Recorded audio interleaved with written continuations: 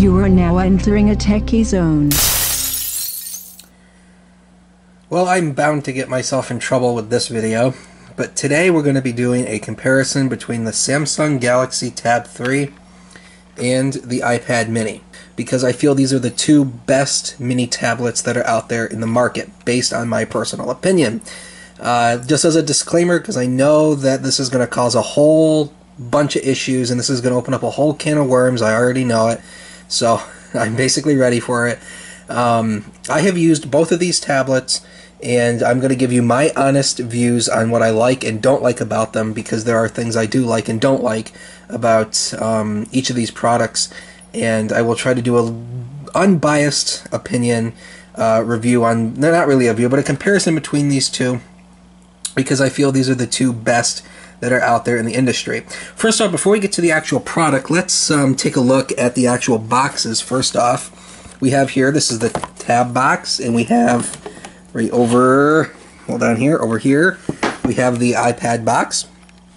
Let's just compare the boxes here just for a minute. This is the box for the iPad. Now, my iPad mini is the iPad 1, the first generation iPad. Apple is still selling it, as you can see right here. They're still selling it as of the date of making this video in May of 2015. They are still selling the first generation iPad.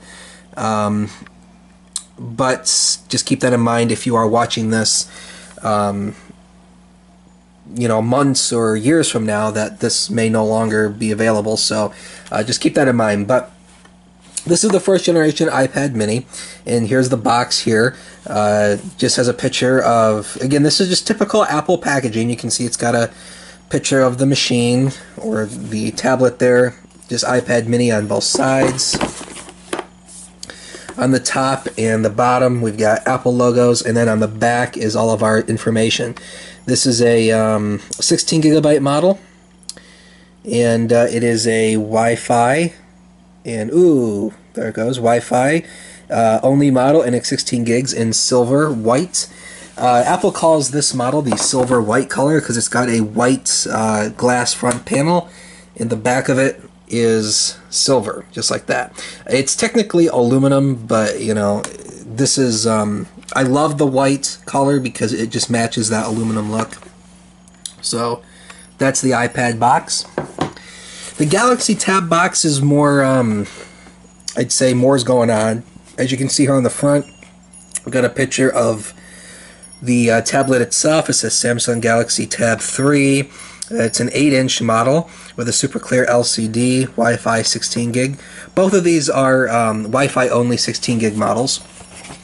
On this side, it's got a bunch of, you know, 100% post-consumer recycled paper, all that fun stuff on that side. Then on the top, it's got a little label that you kind of have to break in order to open the box. And then on the back here, it talks about all this fun stuff. More of the specs on the side. Here on the back, it's an 8-inch Super LCD, 1.5 gigahertz dual-core CPU. I believe the iPad mini also has a dual-core CPU, I believe. It is actually powered by a A5 chip, I believe. In fact, let's take a look at that right here. Yes, it is an A5 chip. The iPad mini 1 is powered by an A5 chip, which I believe is dual-core or single-core. 7.9-inch display. It originally came pre-installed with iOS 7, but you know, they all come with 8 now. EyeSight camera, all that fun stuff.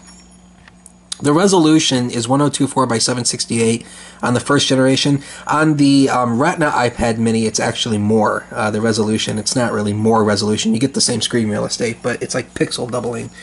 Really, that's kind of like what it is. Let's see, 1.5 gigabytes of RAM compared to the iPad minis, I believe 512. Full HD 1080p playback and HD recording. Android on it, of course, universal, blah blah blah blah blah, and all that fun stuff. So this is just the box there, and of course all that stuff on the bottom, the model number. So again, the box is more, the Samsung box is more typical of what you would find in the industry, and the Apple box is just, you know, typical Apple packaging, very minimalist, simple. You know, I don't know why Apple finds, you know, their packages are more simplistic, but there it is for you. So let's go ahead and wake these things up from sleep. Here we have the iPad and the Galaxy. And on my iPad I have a passcode, so I have to enter that. Oops. Oh, come on. There it is. And so here we have the home screens of iOS. Again, pretty standard. And of Android. This is actually running, this Galaxy Tab is actually running Android 4.4.2 KitKat. The update was released for all Samsung. I think most Samsung devices received KitKat. This is not yet running Android Lollipop. I don't know if they're going to bring Lollipop over to this or not. I haven't heard anything about it yet, so I don't know if they're going to. But this originally, if you were to buy it brand new, I think it would still come with 4.2 Jelly Bean. So just keep that in mind. You probably will have a software update for 4.4.2, which is going to be KitKat, which is the newest version that this runs so far. Again, I'm not positive if this is going to receive Lollipop or not. They're still selling this too. In fact, I go over here. See, right on Samsung's website, they still have it. You can still buy these brand new. Galaxy Tab 8.8 inch. It's been changed a little bit. It looks like it's got dual cameras up there. I don't know what those are. Maybe one's a camera, one's a sensor. I really don't know. This one only has one at the top, which is the camera, which is right... Ooh, can't really see it, but it's kind of like right up in there. There's a camera up there, so they've kind of changed it a little bit. But still, it's pretty much the same thing. Typical with all Samsung devices, the Samsung Galaxy is running Samsung's TouchWiz interface, which this is the way it looks. Stock Android looks a little similar to this, but to me, if you flip through the pages here, you can see you got all these. This is more of Samsung's design, this TouchWiz interface. It's received a lot of criticism from people, and I like and don't like it. There are some things that I do like about it. There are some things I don't like about it.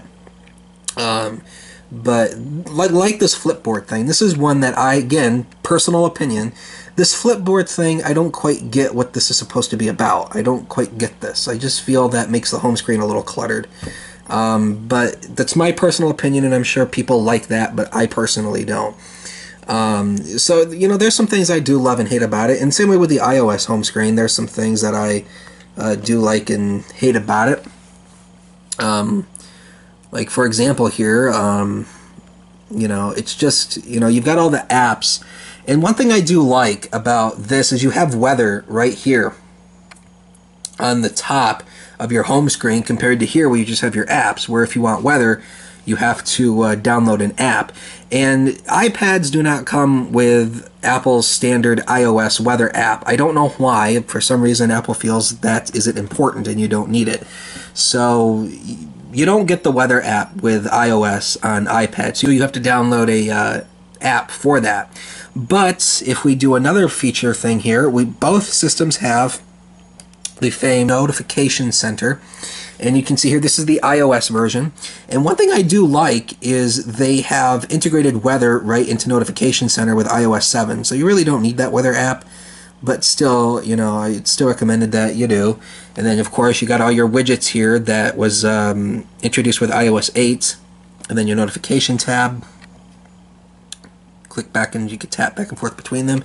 And then here, it all is up here on the Galaxy Tab. You actually have a list of buttons. This actually is, you get a list of buttons here to turn Wi-Fi on or off, the location services, to mute the volume, to lock the screen rotation, turn Bluetooth on and off, and reading mode. Reading mode, I think, is supposed to enhance the text. It's supposed to make the text a little bit more clear for if you like reading a book or something. You also got display brightness and auto display brightness based on the automatic sensor, your display, and down there at the bottom it tells you your Wi-Fi connection. If you're connected to a Wi-Fi network, it tells you that. Apple's version of that is Control Center, and on Control Center in iOS, all you do is just swipe up from the bottom, and you have Control Center. And Control Center has Next, Play, and Previous for iTunes, as well as your volume control. You can turn AirDrop on or off through this button, through that button right there. You can turn it on and off. You got airplane mode, which turns off all wireless. If this, and then you've got Wi-Fi and Bluetooth. That's Do Not Disturb. So you can turn off Do Not Disturb for notifications.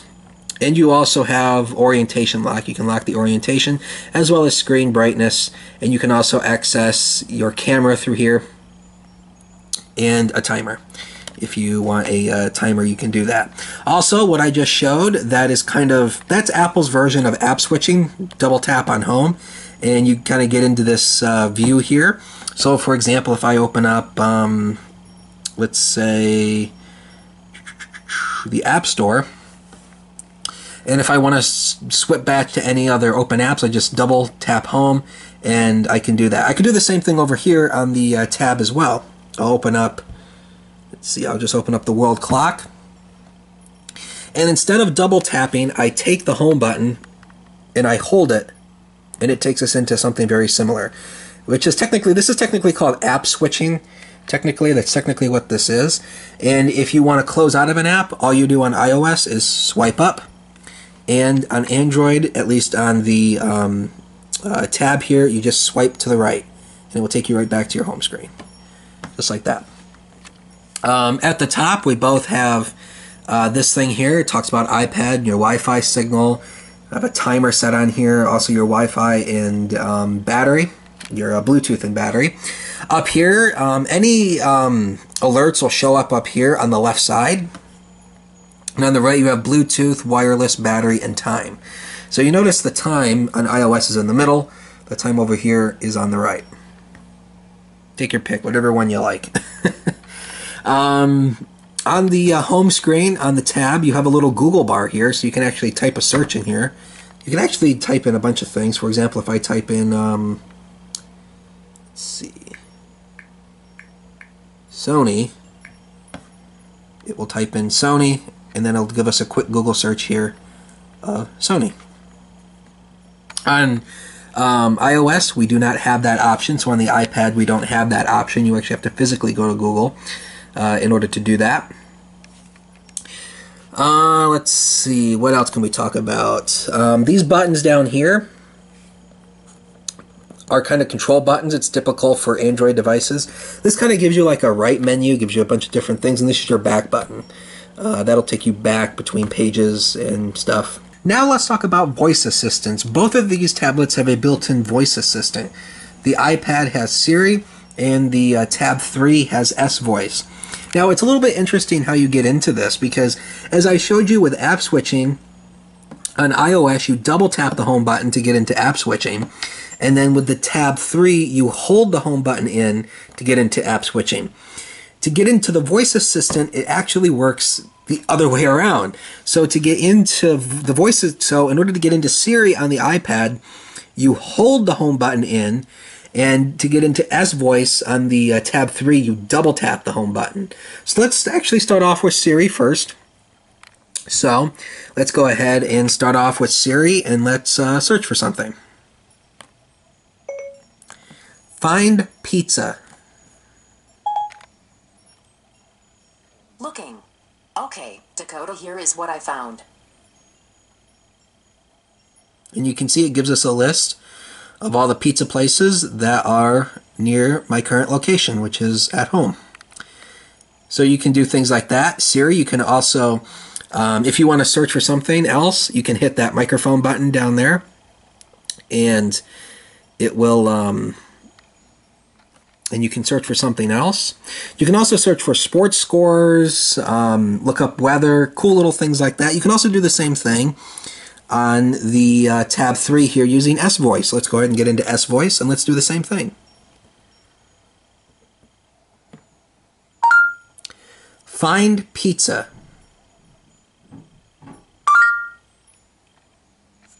Here's a list of places I found. And you can see the voice feedback is a little bit interesting. The voice on S-Voice is a little bit different compared to Siri.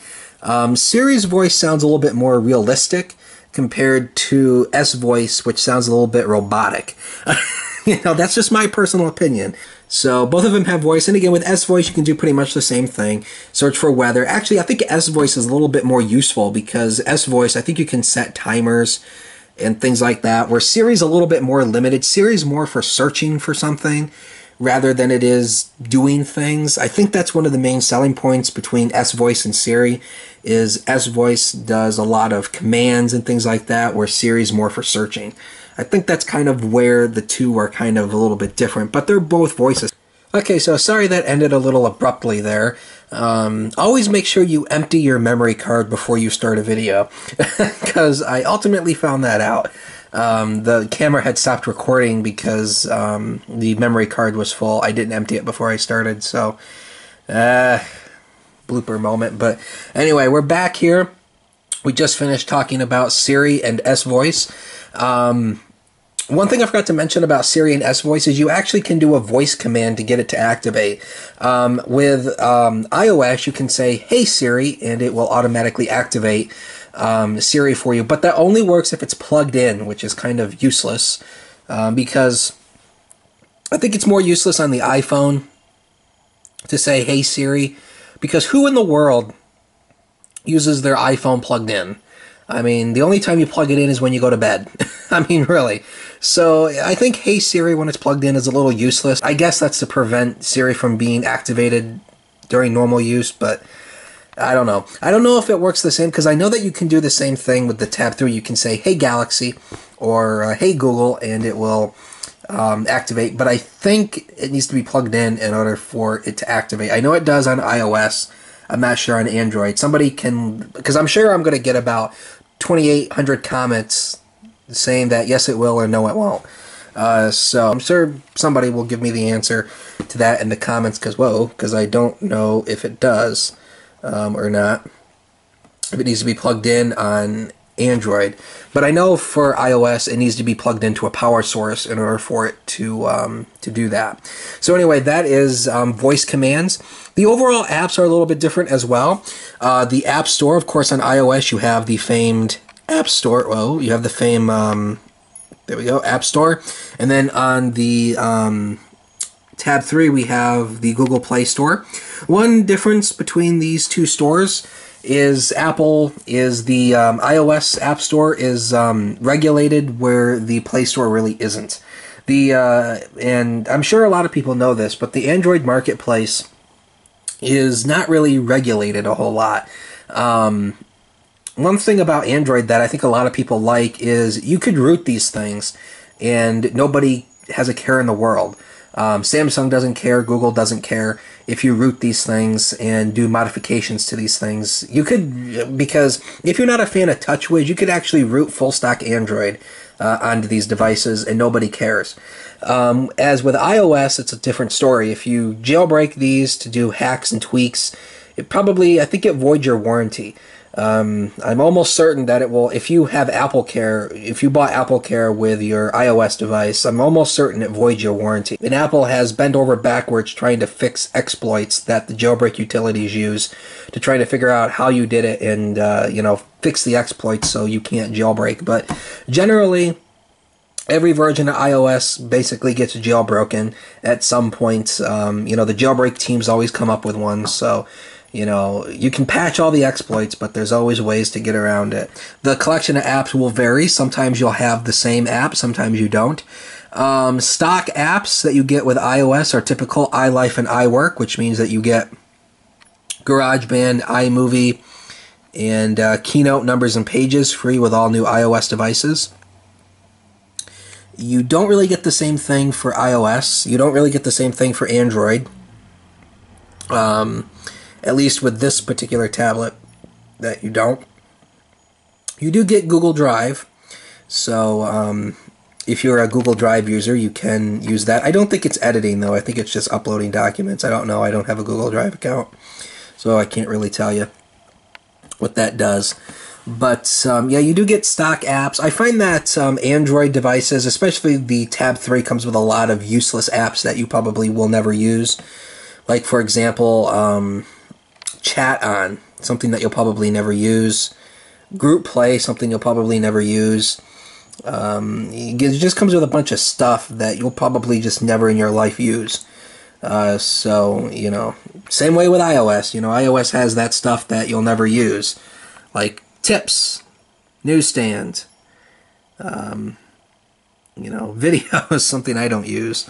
You know, it's just stuff that you don't use. That's just on there. It's just stock stuff. So you do get stock apps, some of it more useful than others on both devices. Let's go ahead and take a look at the features of both of these. We'll put it into sleep. Let's take a look at the iPad first. On the iPad here, actually, we will move this. These are cool little stands, by the way, that I picked up. These are only $2 at a local store. They're actually quite useful. They can be adjusted in all different positions. They're really quite nice. I picked up 2 of them, one for each tablet. So here we have the iPad mini here. We have the front-facing iSight camera in the front. Got the home button. Around the left side here, there's absolutely nothing to look at on the left side. On the top, we have microphone and headphone jack, as well as the sleep-wake switch. On the right side, we have the mute switch, which is actually gone on the current iPads. I don't think the current iPad mini has the mute switch either. And you got volume buttons on the side. On the bottom, we have your Lightning port. As you probably know, Lightning has been Apple's standard connector since iPhone 5, and it brought up quite a ruckus since Lightning busted compatibility with basically every single accessory that was ever designed for iOS devices. But now, since we're in 2015, there's been a plethora of devices that are now using Lightning, and you've got your dual speakers down here as well. On the back, we just got Apple logo, iPad, all that stuff, and you got your rear-facing camera back there. So again, it's a very simplistic design, very similar to the MacBook Pro, where there's very little ports and just, you know, basically with Apple design nature is if it doesn't need to be there, it's not there. Same on the Galaxy Tab here. There's a little bit more going on here. We have here on the left-hand side, we have an SD card slot. This is what I like about this particular tablet, and something that I wish Apple would adopt, but they never will, is this micro SD card slot. There's actually, if I remember, there's an SD card in there. I think there's a 1 gig SD card in there that I stuck in there. So, giving this tablet a whopping 17 gigabytes of storage, because I think it's only 1 gig. But this is a cool feature that I wish Apple would adopt, but they probably never will. The micro SD card slot. You can expand the internal storage. I think this can take up to 32 gigs. So you can expand that storage. You also have at the top here, headphone jack. Nothing else on the left side. On the top, headphone jack. On the right-hand side here, we have volume buttons. Actually, no mute switch, you just have a volume buttons. You actually have the volume button there and the sleep-wake button right there. This is something interesting. This is an IR sensor, and this is really cool. This actually works as a television remote. This is really cool. I first found this out after I first got this tablet, and I'm like, oh my god, that is so cool. This actually works as a television remote, and and I'm going to see if it still works. I think it still does. I'm going to try to demonstrate that for you because it's really, really cool the way this works. It's really awesome. And then on the bottom, we have just your standard mini USB. This is actually a mini USB port, so it'll work with a plethora of different devices that use mini USB. And you've got dual speakers down here as well. Okay, let's see. What else can we talk about both of these tablets? Let's talk about the cameras. Let's go ahead and open up the iOS camera first. The iOS camera is actually exceptionally good. I know you probably can't tell on the video, but it is exceptionally good. The iPad mini takes incredible good photos. Unfortunately, you know, when you zoom in, you know, it gets absolutely crappy. Because again, there's no optical zoom, and this is a problem with nearly almost every single mobile device, whether it be a phone or a tablet. They don't have optical zoom. So, you know, if you try zooming in, it's just going to be absolutely horrid. So, you know, don't use the zoom. So it's horrid, but when you're not zooming in, it's really crystal clear. Same way with the video mode. I'll go switch into video mode. And I know it's going to be a little difficult to tell, but still, the video mode is still exceptionally good. There really is no grain when you shoot videos with these. It's really crystal clear. It shoots in 720p. It actually shoots, I think, in either 720p HD or 1080p HD. We can also do the front-facing camera by hitting this button here, and it will take us into the front-facing camera. There we are. You can see me in the Galaxy, and you can see me and the Sony Handycam. I think the Sony Handycam makes the picture quality look a little bit better. It looks a little bit more brighter on the monitor of the Handycam than it does on the iPad itself. But that is that. You can zoom right in on that. So again, it's still exceptionally, it's still pretty good. That's in video mode, and then we'll switch it back to picture mode, and again, it's still exceptionally good. So, it's a really good camera. You also got a timer up here if you want to do a self-timer, so you can do that. Let's take a look at the Galaxy camera. The Galaxy camera, to me, is a little bit grainy, in my opinion. You can see it's not as bright, I don't think. Oops, and I just snapped a picture. But let's go back into camera mode. You can see, I think it's a little bit more grainy there. I mean, it's not as bright. I mean, still the camera is really good. I mean, still the camera is really nice, but I think it's not as bright as the iPad camera. And video mode, I've shot a video or two with it, and I don't think it shoots in HD because I think it only shoots in 480p when you're in video mode. I don't think it does HD because I've shot a video with it once before and it wasn't HD. So maybe there's some setting that I don't have on for that, but still, both cameras are exceptionally good.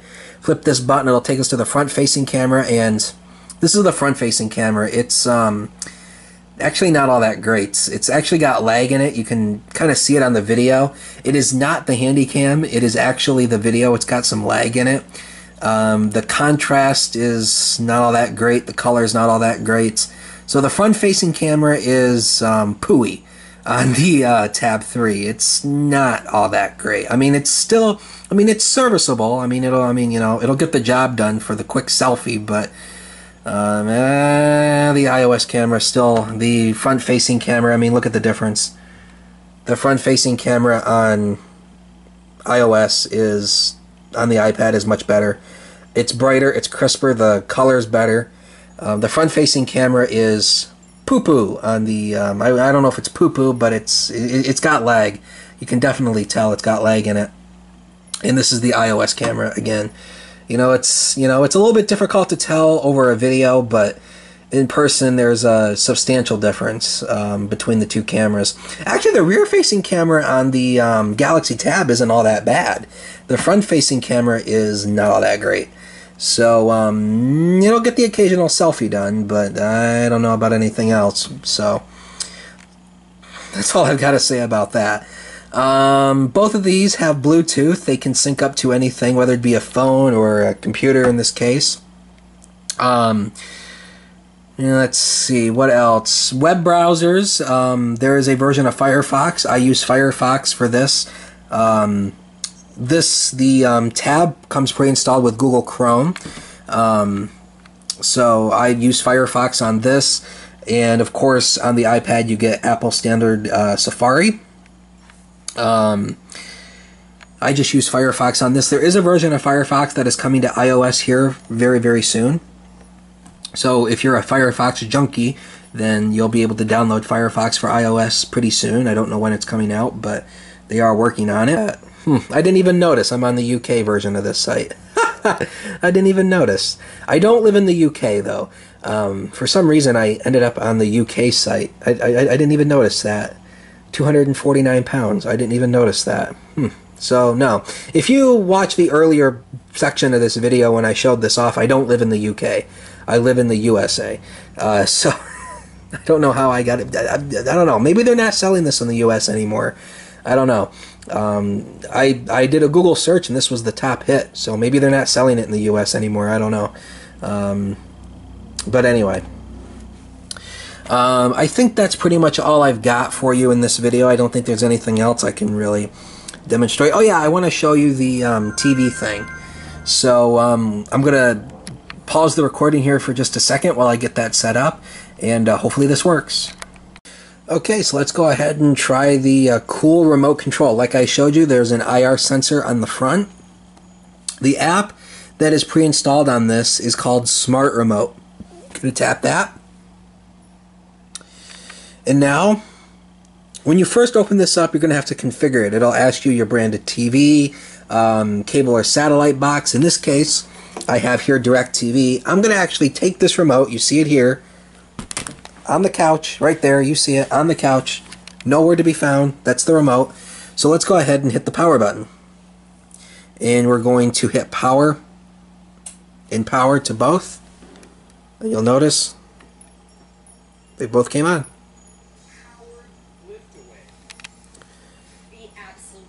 So let's go ahead and hit the done button. And actually, let's see what we can do. Let me move this. Actually, I don't know how we're going to do this. It's going to be a little interesting. But to control the TV, you take this gray pull tab and you pull it out. And you get this little control panel. Let's go ahead and hit the keypad. You get a keypad button. And let's change the channel here to... Let's see, how am I going to do this? This is going to be interesting. But let's change it here to 566. Do we even have that channel? Yes. It goes to this. Whatever this is. And we can also hit the back button right here. This will cycle through the channels. Just like that.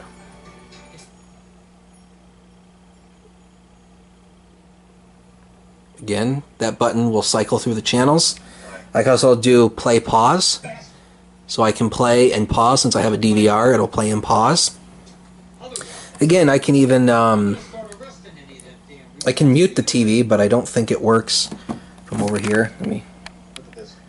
Yeah, you see, it has to be pointed directly at the TV in order for the volume control to work. But still, it's a really cool thing. And then at the end of the day, when we're done, we can just hit the power button and hit power and power, and they both turn off. I don't think there is such a thing for iOS, because again, there is no IR sensor on the iPad, so it won't work, but still, it's really cool. So anyway, that's all I've got for you in this video, a little comparison between both the iPad mini, first generation, and the Galaxy Tab 3. If you liked this video, make sure you give it a thumbs up if you liked it. If you want to see more, hit the little subscribe button if you want to see more from the Techies World.